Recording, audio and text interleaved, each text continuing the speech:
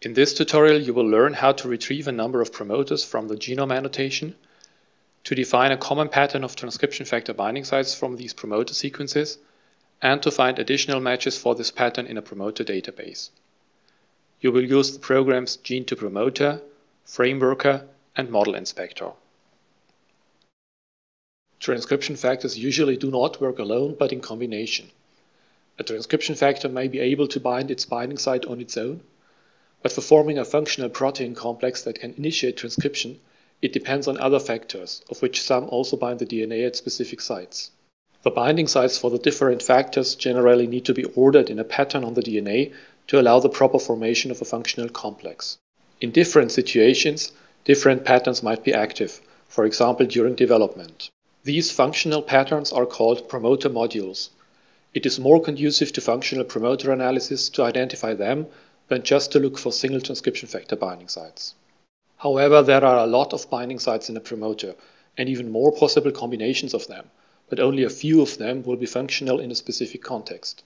To spot them, we need to compare several promoters that can be assumed to be co-regulated and find patterns that are common to them. We'll start with a list of transcripts from a human glioblastoma cell line that bind E2F4 in their promoters during the G0 phase of the cell cycle.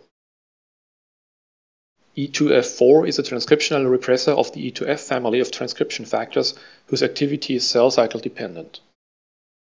We want to identify common patterns in the promoters of these transcripts that contain a binding site for E2F4 and thus could be the basis for common regulation by E2F4 during G0. I will call these patterns frameworks or models. First, we need to identify the promoters of our transcripts. For this, we use Gene2Promoter. We have two options for starting a search. Let's take the first option here, which allows us to analyze the promoters directly from the output.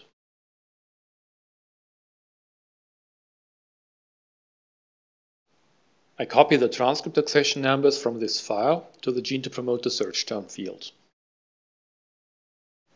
You could also use other identifiers here, for example, gene symbols. Lastly, we should select the organism, human in this case. Now we can start the search. We get a list of genes that have been found using our search terms. The program could assign all of them unambiguously, so we can just continue here.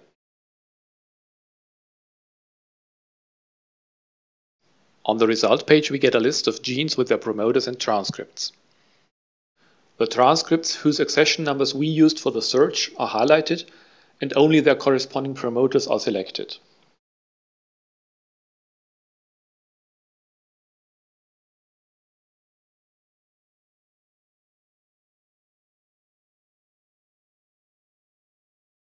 We can now run a comparative analysis on these promoters.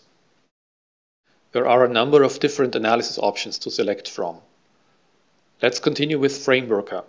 This program helps us find common frameworks in the promoters. First, we select the transcription factor binding sites we are interested in. We will use all matrices from the core promoter and vertebrate section. Next, we set some parameters that influence the stringency of the search. Any common pattern should be present in at least 4 of our promoters, and it needs to contain a matching binding site for E2F4, which belongs to the $E2FF binding site family. Everything else remains unchanged. The distance between neighboring binding sites in the pattern can be between 5 and 200 base pairs. Distances in different promoters can vary by up to 10 base pairs. The pattern can contain between 2 and 6 binding sites. We get 300 combinations consisting of 2 binding sites and 4 with 3 binding sites. I click this link to jump directly to a description of the models with 3 elements. The binding sites in the first 3-element framework are for cripple-like factors, interferon regulatory factors, and our mandatory E2F factor. The pattern is strand-specific and allows for some variation in the distances between the binding sites, matching the constraints that we have set. 4 promoters contain the common pattern. They belong to PLK1, CDC25A, BRCA2, and CCNA2, which all have a function in the cell cycle. The binding sites in the promoters are shown as colored elements: KLFS blue, IRFF magenta, and E2FF light brown. The color code is also shown in the legend. The frameworks are covered by a gray shade in each promoter. The band arrows indicate transcription start sites of annotated transcripts. There are 3 more frameworks found in different sets of promoters.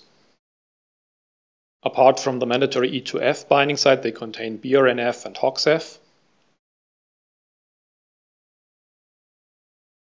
The same combination here, only with a slightly different pattern. And the last combination consists of KLFS and 2 E2F sites. Now that I have identified common patterns of regulatory elements in some cell cycle associated genes, I can use them to look for other genes with the same pattern in the promoters. Maybe we'll find even some additional cell cycle genes sharing the framework. I will use the first one here. Let's give it a better name and save it.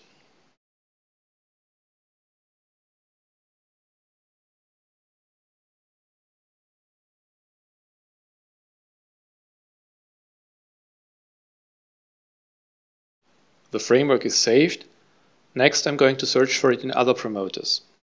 The program for this is called Model Inspector, and we can start it directly here for our framework by pressing this button. The only other thing I need to specify is where to search.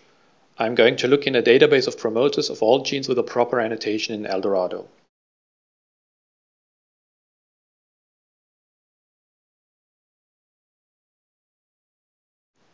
The upper limit of 1000 for the match number will be enough here, and we'll also get the geocategory statistics for the genes with a match in a promoter. To see the result directly in the browser window, I'll need to change this option. Now let's run it.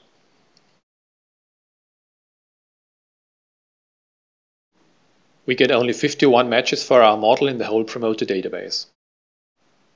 You get a list of promoters and genes with matches, and also the strand orientation and the position of the match within the promoter. All in all, we have searched more than 100,000 sequences. Next is the gene ontology category analysis of the genes in the list. In the biological processes, the top 10 are all cell cycle associated terms. Cell division with 5 genes is the most generic annotation term in our result set. With the Show All Columns button, you can display the gene symbols and gene IDs. In addition to the genes from whose promoters the model was defined, we have found another cell division gene, SYCP2, sharing this pattern. That's it. Thank you for watching this video, and make sure you don't miss any of the other tutorials on this site.